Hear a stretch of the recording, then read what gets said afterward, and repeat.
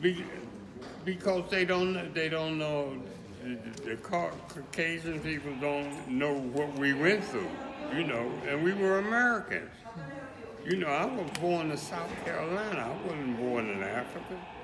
I was American, but I wasn't treated as the other troops was treated because of the fact of my color. I was black. And I'm a very strong, tough black man, believe me. Okay? I come up through the project. I've had it rough, But, you know, we were taken for granted. First of all, they said we didn't have any heart, okay?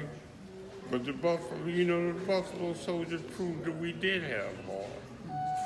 The fighter pilots proved that we did have heart.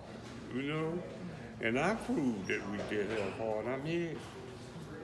And I ain't run nowhere. Wasn't nowhere to run, I could only do what I had to do. And I served my country well, and I was different. You gotta remember, I was 16 years old. They taught me to kill when I was 16. I looked at these kids in the schools and all, they wonder how they did. They taught me to kill when I was 16. And I